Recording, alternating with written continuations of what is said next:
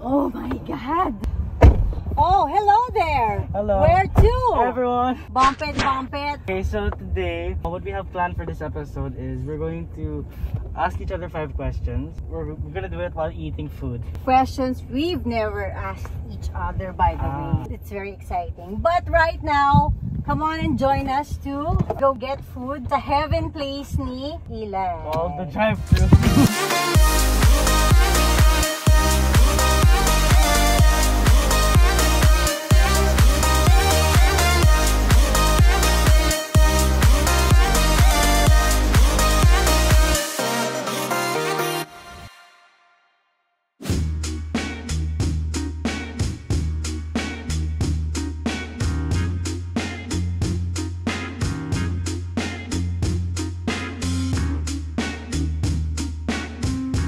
Okay, so we are now going to start eating because we don't know if this is mukbang, but if this is mukbang, congratulations to us. Yeah, we've done it. So, welcome to our episode.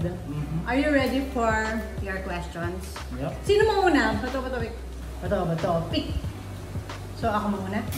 For my first question, who in your life is your inspiration and role model na hindi ako? Hindi ikaw? Hindi ako. Kasi lagi mo sasabihin ako kasi tayong dalawa lahat eh. Pero ikaw, sa buhay mo, sino yung parang... Number 1 or lahat lang?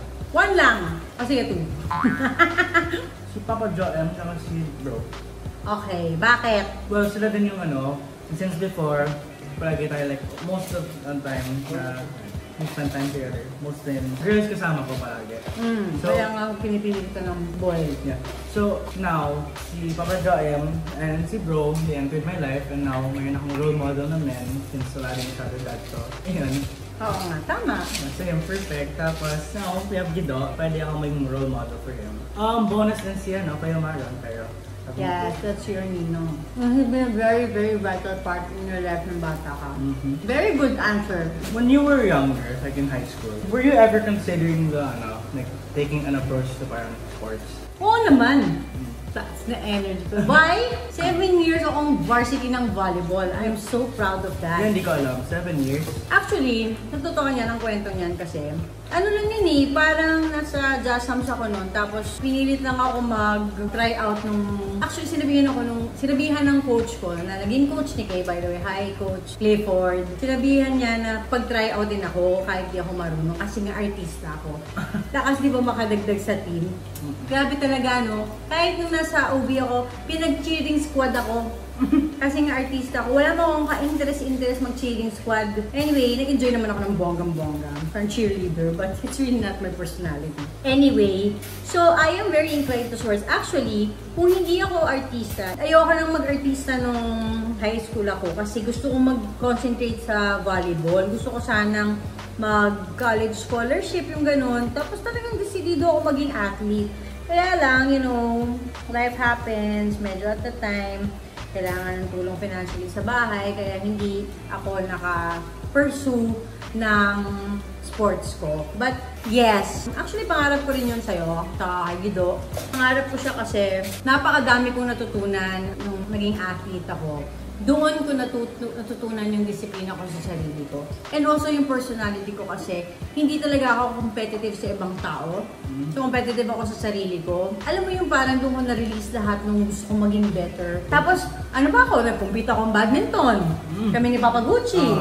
Gusto ko talaga yung sports life. Gusto ko talaga siya. Actually pinangarap ko sa'yo yun. Sinaga kita sa swimming eh. Pero hindi mo chinaga eh. But I want you to be in sports at that time when you were younger because I know kung ano yung benefits nun. Marami mong matutunan yung pagiging pagiging disiplinado mo sa sarili mo, yung pakikitungo mo sa tao because it's a team sport, 'di ba? Matututo ka na marami yung brotherhood, yung camaraderie. Matututo kang matalo. Pinaka-importante yan eh. And hindi kasi laging victory eh. So, matututo kang matalo. And that is the time when you will want to do more sa mga ka-team mo, sa sarili mo. Parang ano yan eh. Parang I eat this and breathe sports because I owe a lot to the whole thing, the whole concept of it. Marami akong pasasalamat na nakuha akong varsity sa badminton, sa volleyball, sa cheerleading, nag-compete ako ng badminton, swimming, hindi ako tumigil sa swimming,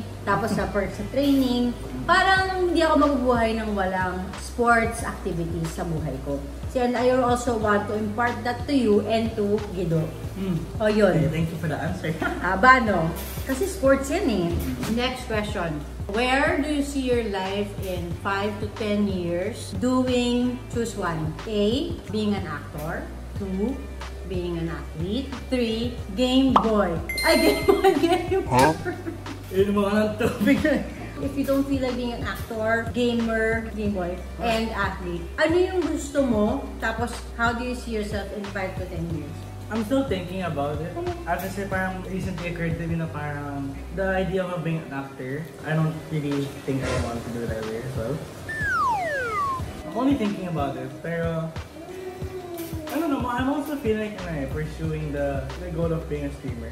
So, gamer. Well, yeah, pretty much. So wait, to answer your question then, I see myself in 5 to 10 years. It depends on how successful I am, I'll become. If I keep doing it and put effort into it, of course, maybe I'll become a successful streamer. It just depends as well if I have the gear and all that crap. But I think if I do become successful, I get money, and then I can buy like the things I need. I'd say na parang it's more of a 50-50 or 60-40. I could be successful, but there's also a chance I could flop, especially now because of the generation then, and of course it's changing again. So yeah, for me, I think it's a 50-50 chance of success and failure. Pero of course, I have positive thoughts about it. So. Okay.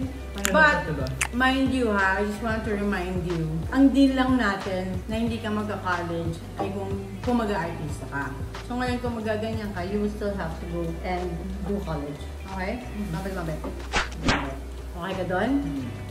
So sana pagbutihin na yung pag-aaral mo kasi entrance exam. The question for you is, how did you find out na yung style mo sa clothes yun? Kasi interested ako sa how you found your style. Kasi ang ganda ang cool eh. Ako sila akong pake kung ano sa isip ng ibang tao. So, yeah, I wanna know. Maganda yung mga questions mo ha. Kapit ka dyan. Bumpit. Okay. Trial and error. I grew up kasi na depende sa music kung ano yung influence ko sa style. So, dahil Green Day ang aking tsaka TLC, yun talaga yung mga yung mga starting point ko. Yun yung cassette ko Green Day at saka TLC. Depende sa music kung ano yung style ko at the time. So, grunge ng sobra. Tapos dahil medyo chubby ako, until now chubby ako, hindi naman ako makagawa ng mga R&B na mga mid-dream. Idol ko si Lisa Lopez pero hindi ko kaya yung outfits nila kasi may abs silang lahat. Ako flabs. So, dun ako napunta sa goth and punk and grunge. Tapos, dumating si Papa Gucci sa buhay ko. And then, nagulo yun kasi nga, sanay siya sa babaeng cute-cute na Japanese na style. Hindi na may magawa sa akin kasi nga taba ko. So, nakaturo niya ngayon sa akin, kasi nung nakita ko talaga si Papa Gu, the first time I saw Papa Gu, naka 3-piece suit, tsaka naka fedora hat sa airport, sa Pilipinas, ang init, diba? But, nagbago nun yung aking yung fascination ko sa style and fashion. But to get to where I am now, I went, kasi talagang weird ako nun. Hindi ako, I know masyado siyang mataas sabihin, but I really think I was ahead of my time. Because naalala ko yung Mary the Potter, nag-hire pa ako ng sobrang avant-garde na designer na si Noni Giza. Talagang weird, and everybody really thought I was weird. But then again, a few years after that, ganun na yung fashion. So, and then, hindi lang ako naka-classify na stylish nun because I had a problem with my, physical weight. Hindi kasi, di ba dati, talagang pag payat na payat ka, dun ka lang mga style icon. Tapos hindi din ako mahilig yung lumabas-labas. So ayun, talagang music and then culture, dahil nung pumunta na ako sa Japan, pumunta ako ng London, tapos iba na naman yung culture ng style and fashion. Kaya nga, na-fascinate ako sa style. There's no type, parang you mix it up It's not the standard na parang you have your own way of seeing it. Ayan, bigyan ka tong tips Number 1, experiment. Number 2, don't give a damn. 3, pag na-feel mo, suot-suot mo na lahat, di ba? Na-feel mo na may mali, magpalit ka. But, lagi ko sinasabi to, kahit super paduy pa ng suot mo, kaya mong dalhin, magiging sarili mo siyang style. So, don't let the clothes wear you. You wear the clothes. So, you dictate. That's how I am. Diba? Anong mood ko? Gusto ko parang today, gusto ko maging girl. Diba? Labas yung mga pang girl, mag-heels tayo, etc. Pag ano naman, gusto ko maging boy. Boy naman ng todo. So, ganun. Depends on your mood. Basta, number one kanina experiment, diba? Ito yung number one talaga. Don't follow trends. It fades away. If you want to have your own style, you just go for it. Ako naman yung style ko, yung parang street, lazy, yung parang, alam mo yung mga athlete after ng post-game. Yung post-game, chill lang vibes.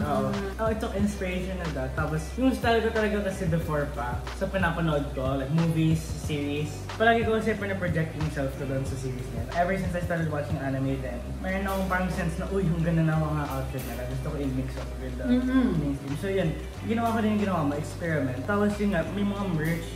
Ayoko yung mga masyadong cosplay. Ayoko yung, for example, sa Spider-Man, ayoko isuot lang yung, yung suit. Gusto ko yung, that's why I like Miles Morales sa movie ng Into the Spider-Verse. Yes, the Spider-Man movie. Yung suit niya, black and red, tapos dun yung clothes niya, yung jacket, yung shorts, yung Jordans. So yun nga, parang it inspired me din to use na my own style and mix it up. Kamusta ako as a parent? You're a good parent naman, always have been, always will be. I don't know, I think I'm at the stage of where I'm growing up na. Like, at least parang my state of mind and like how I think is different na. Yun nga, I'm at that stage of how teenagers are. Yung parang, mayroon akong moments na maiinis ako sa mga decision mo or yung mga sinasabi mo. Or minsan din na-affect ako dahil sa mga sinasabi mo. Pero despite all of those things, iniisip ko na she's just doing it for my own good. Kasi nga, you are a good parent. You are a good parent. That's just the fact. I mean, my mom was like a very lenient parent. That's why... Super nga daw eh. Super. Pero despite whatever anyone says, she only takes action to what everyone else says. Is when talaga there's a problem. That's what makes her such a good parent eh. Kasi she's not like the parent who's strict na parang go to your room, you have to do this, blah blah blah. She just sets limits. Yun lang eh. Kaya I really admire that from you as a parent. Lucky talaga si Guido. I'm happy that if he does feel the same way as I do sometimes, he can just ask me. He can just give his thoughts to me, tapos I can also explain how mom's just a good parent, tapos she's just doing it for her own good. My mom is the coolest mom ever, that's just the fact. She makes me do whatever I want, basta I have to follow the rules. And of course, Pride rock. I'm just at that stage na parang minsan, there are moments na I wanna rebel. Well, not rebel, wrong word, pero like parang I don't wanna listen. Despite all that, she's still lenient, and what makes her such a good parent is that she really cares about what we think.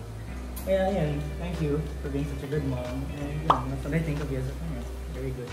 How old were you when it was your first diet? And how was it? Ang ganda na nga questions mo. Hindi, ang ganda nga. Okay, being in showbiz, at a very young age, 9 ako na-start Marte. Yeah. And then, syempre, nabutan na ako ng mga teenager years, diba? That awkward stage. Hello. Dati, merong body shaming. Ngayon palang nawawala yan eh. Hindi ko inabutan. Nakakahon yung mga sisikat na artista sa katawan, sa itsura, sa kung sino yung magbibida. Nakakahon yan sa may formula. So, I was never parang pitched to be a bida because I was chubby. So, lagi akong best friend ng bida, and then lagi akong support. And it really made an impact sa buhay ko, sa katawan ko. Up to now, I still feel the same. Parang napaka-innate na kasi bata pa lang sinasabi ko na ang taba mo, magpapayat ka. So, I grew up na ganun. And I remember a photo shoot na endorsement. Pinagilitan ako ng manager ko kasi ang taba ko. Hindi ka ako yung damit. You know, you feel so little kahit na you're big. That's a quote. You feel so little even though you feel big. But it's true, I felt less important. Diet ako ng diet lang. Ano-ano mga pinitray ko, mga diet pills. Tapos, yung mga pang-workout ko, talagang hindi ka na natutulog. Tapos, alam mo yun, masama na talaga. I was a victim of that. Victim ako ng system at the time na who only supported slender and slim frames for the industry. And up to now, I still feel the same. Parang if I want to do a lead role or may bisita tayo. Hi! If I want to do a lead role sa film, I have to lose weight. Ngayon, meron akong pressure ulit kasi kakapanganak ko lang, tapos tumaba ako, kailangan mag-lose weight. Bakit natin ito ginawa episode na to? I have to lose weight nga. Sinasabihan ka namin, di ba? Na tumataba ka na. Okay, 1. Hindi kita sinasabing pumayat ka. Sinasabi ko mag-workout ka, maging healthy ka. I think, ano lang, not yun na naman pressure ko doon. I know. Sorry. Hindi, okay lang. I just feel like na parang, dahil nga sensitive ako, I feel like na ano lang ako. I just felt like na parang, it made me insecure. Pero I realized na, one day, I'll find motivation and I'll go at it at my own pace. Kasi I did find the motivation at one time yung nag-workout ako na yun. Tapos parang sabi, uy, bilis ko pumayat na konti ah. So sabi ko, parang, okay. Pero I'm really inconsistent when it comes to this kind of stuff. I noticed that na. So sabi ko, I'll find that one thing that'll make me drive to make me work talaga. Lose my weight, be healthy. Right now, I think I'm just at a stage na parang I'm lazy. Tsaka I still have nothing to motivate me and I don't have the responsibility yet. Yeah, but also, let me just remind you. Kanakain ko ba? Oo. Kaya ka din ako napapressure dahil nga, well, princess din. Napapressure ka sa amin. Lalo na sa princess na yan. Kay princess na yan. Napapressure ka yan definitely. Pero, tandaan mo, hindi ka namin pinapressure to be on thin. No. Never. That's what I meant about you, wanting the best for me. Yeah. Kasi you just want me to be healthy. Pero, I'm just saying, not like parang now lang. This is just the stage I'm going through. Okay, tinatanggap ko yan. Okay. But, I'm also your mom. I have to push you. Because, ang tamad mo eh. One day. Sana one day soon, di ba anak? Soon na. It makes me think na one day I'll be free of parang... Me. It makes me feel like I'll finally do something on my own.